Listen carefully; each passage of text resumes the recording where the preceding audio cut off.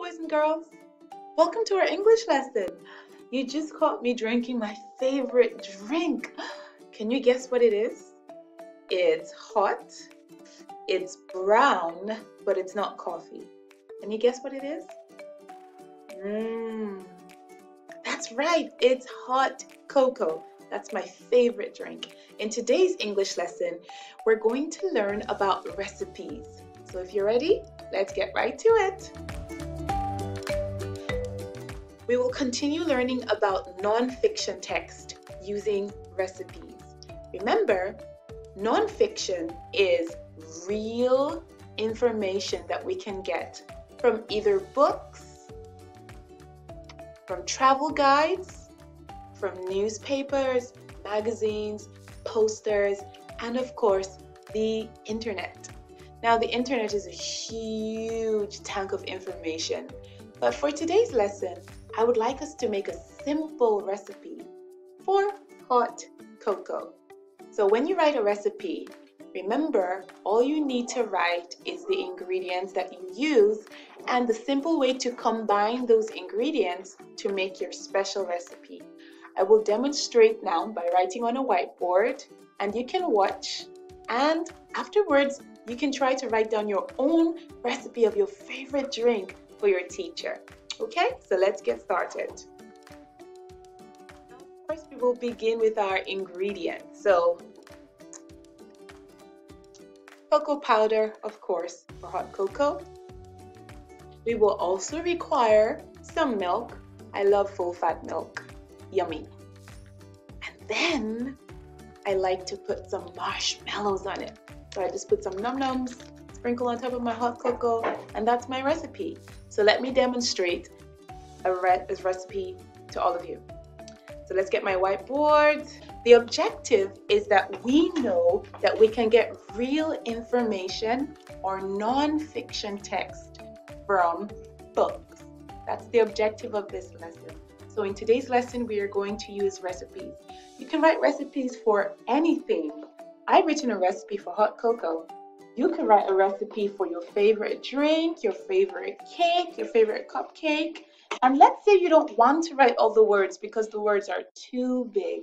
All you have to do is, remember when we made a story map? All you have to do is do a drawing. So I can draw, for example, I can draw a box of milk.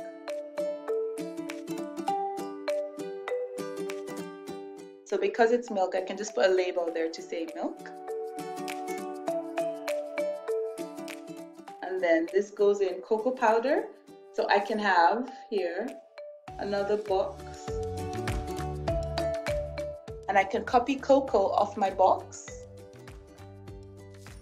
So I can just copy the spelling off there, cocoa. So the milk and the cocoa. Let's use a plus sign because it's and.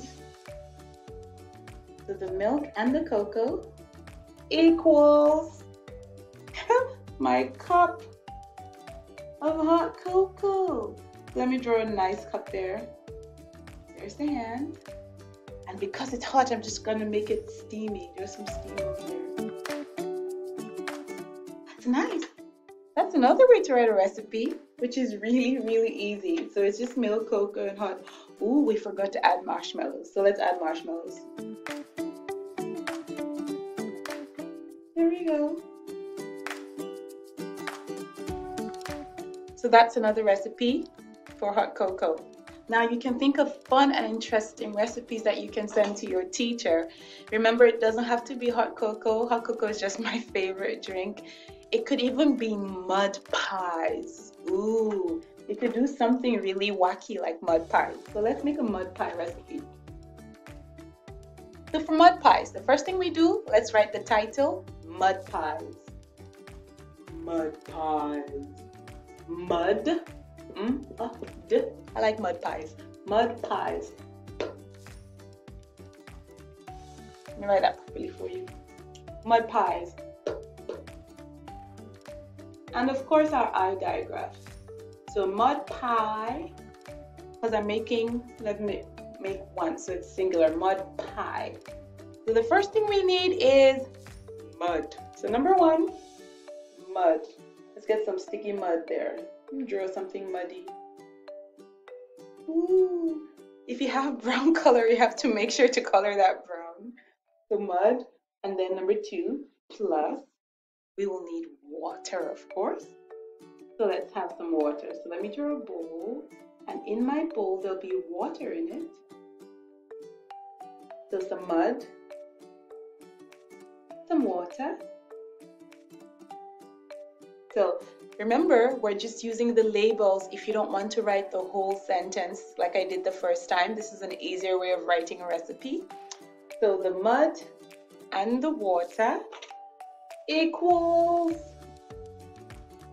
what else should we put in our mud pies? Maybe some pebbles. Let's put some pebbles as well. So pebbles are little stones.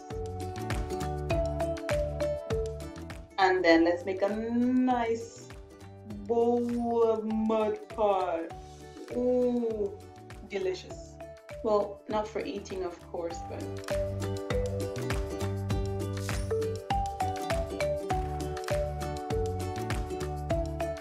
pebbles, and here's my mud pie. Mud pie. So remember, the objective of this lesson is that we can get information about how to make food from books. So here's a book, a cookbook you can use to get information. You can search on the internet. All right, so these are different ways to get nonfiction text. Nonfiction is text that is real and text that gives you information. We are simply making recipes to show how to make a real dish or something real like a mud pie for your teacher. So that's the purpose of this lesson, using recipes to learn about non-fiction text. I'm looking forward to see what wacky recipes you can come up with, or maybe some of your favorite recipes. See you later. Bye.